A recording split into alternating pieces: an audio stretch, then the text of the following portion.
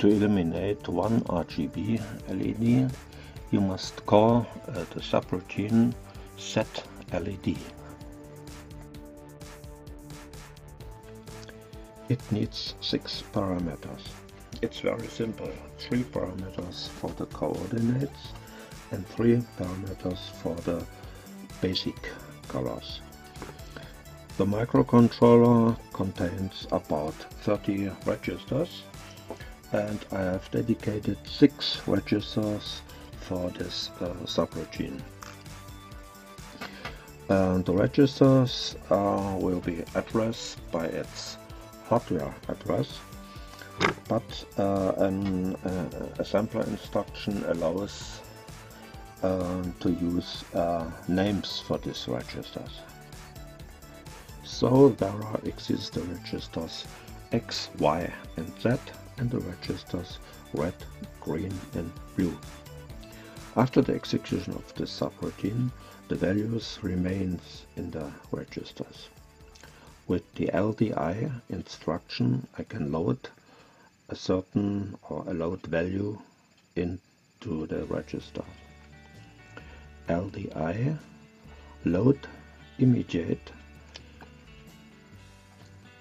RX with 0. You can call a subroutine what you want. Most of programmers use the name set voxel, but you can use other names, subroutine 1 or cube or Lady of Midnight. The operating system contains also any other subroutines. The first is clear all lines. This subroutine clears the complete display memory. Another subroutine is a time delay. I use the German word Zeit for this. Let's start the program and you will see the origin of the coordinates is shining white. For a better understanding, I will give you a summary about the important steps of the system. At first is the assembling.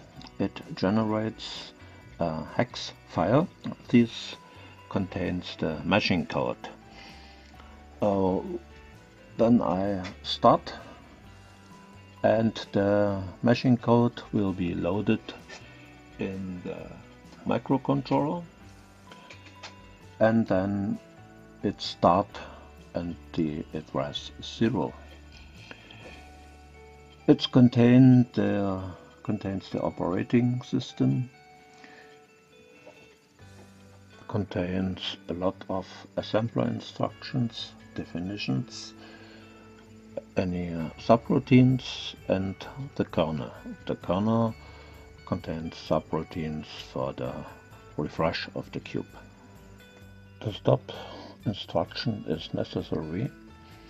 The application has finished and you can't stop the CPU. Therefore you need a loop, a jump on the same command address. Let's play a little bit with the parameters. The Z and X coordinate should be 2, assemble and load. We see the result. Let's change the color to red. Assemble, load. Okay. Or change to purple. Assemble button, load button. Okay.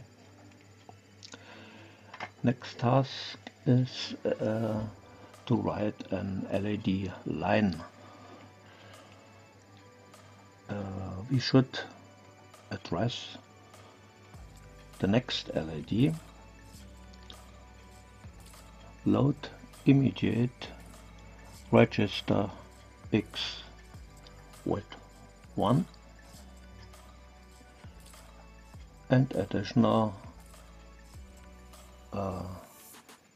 we call the set LED instruction. We address the next LEDs.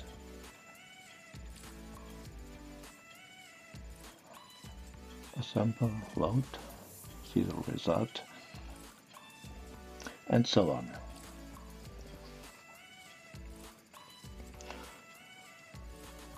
We have 5 LED subroutines and the 5 illuminated LEDs.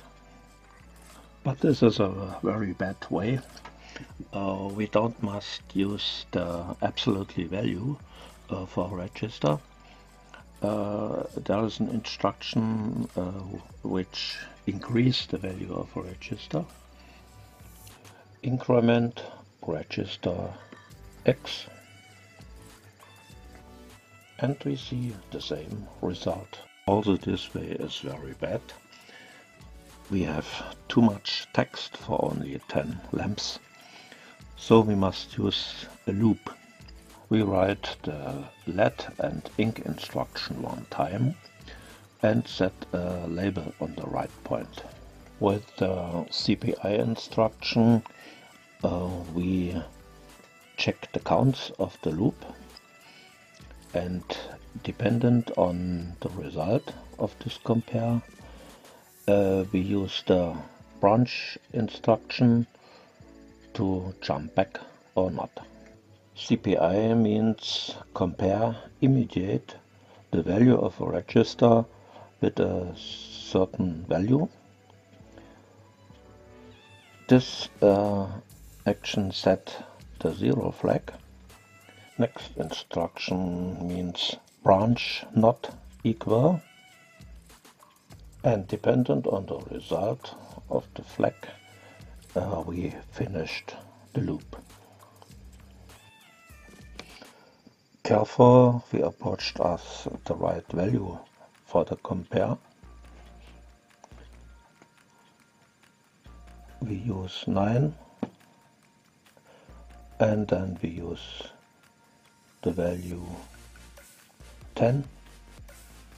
We must consider the value 9 is for the 10th LED and the value 10 is for the 11th.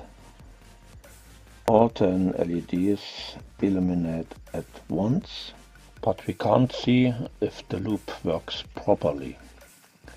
Therefore, we drag us the delay instruction into the loop. Assemble, load, and see the result.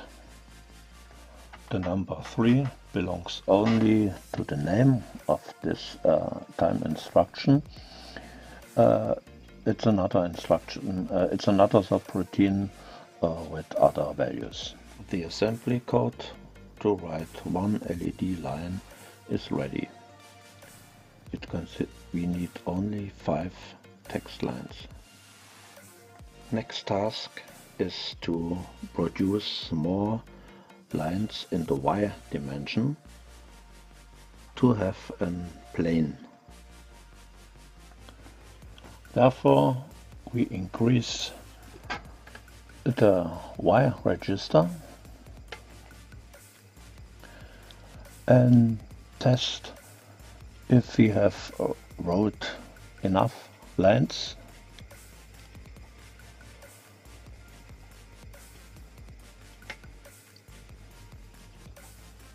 Set the label of the right on the right point,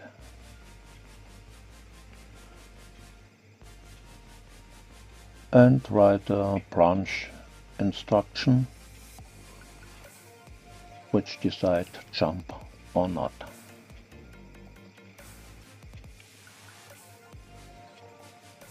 It works.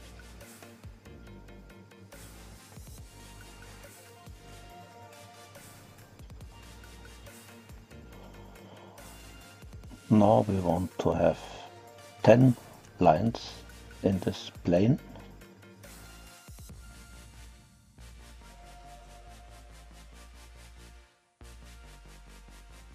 It needs a long time to look. And we drag the time delay in the new loop. We have an inner loop and an outside loop. After increasing the register Y, we have the complete X loop. To make more planes, we have the same procedure. We increase the Z register, compare with the right value, set the right label, and write the branch instruction. That's all. Assemble and load.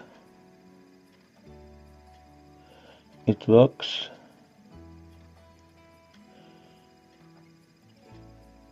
And we can, to check the outside loop better, drag the time instruction in the outside loop. Okay. We can remove the time instruction, and also after pressing the reset button, the cube appears at once. We can improve the look of the program. We can use any label names, for instance Lady of Midnight, or we can use speaking names. We can give the names of the registers.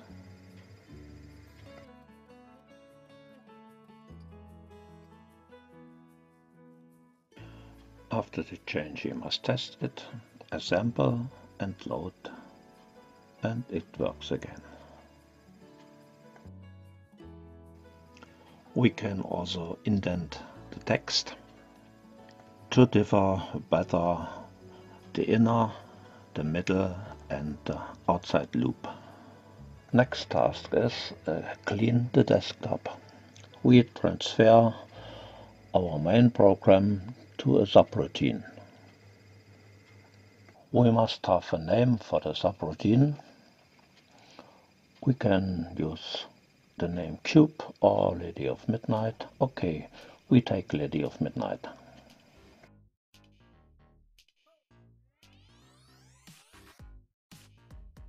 After finishing the subroutine, we must return to the main program.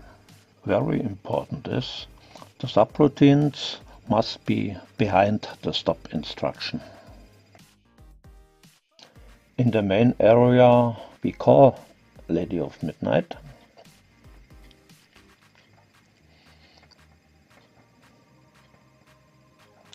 Assemble, load, and it works. We can give another color. We use red. Assemble, load, and blue.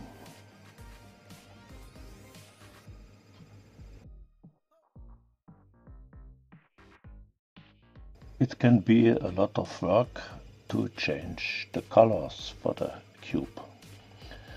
Therefore, I use also the macro feature. The macro contains any CPU instructions. I can call a macro when I need it, but it's no subroutine. It's only an assembler instructions. The CPU instructions will be inserted while assembling. A macro begins like any other assembler instruction with dot, followed by the word macro and the name of the macro. It's finished with the end instruction. After the definition of a macro, I can call it simply by writing its name. The next color should be orange, so I write the name of the defined macro, and so I need only 2 instructions to make a colored cube.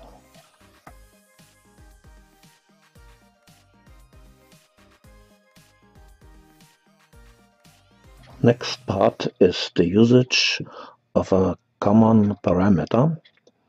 We will use a register for this.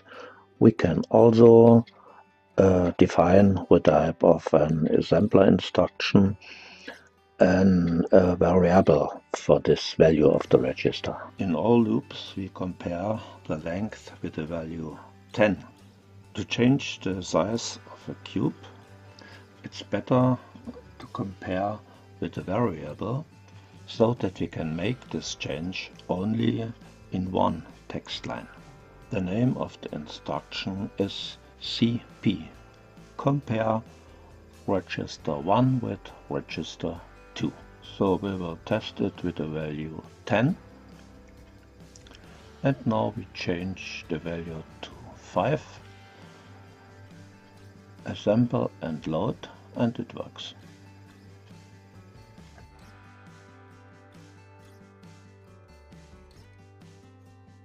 In the last part we will apply our knowledge. We program the show we saw after the intro. It's very simple. We will write enough codes for the cube and choose the colors.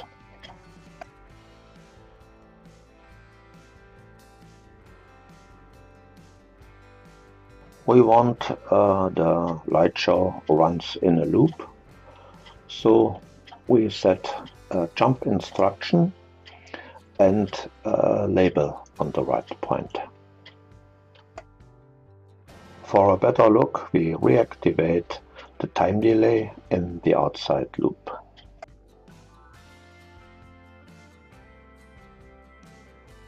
Assemble button, load and start.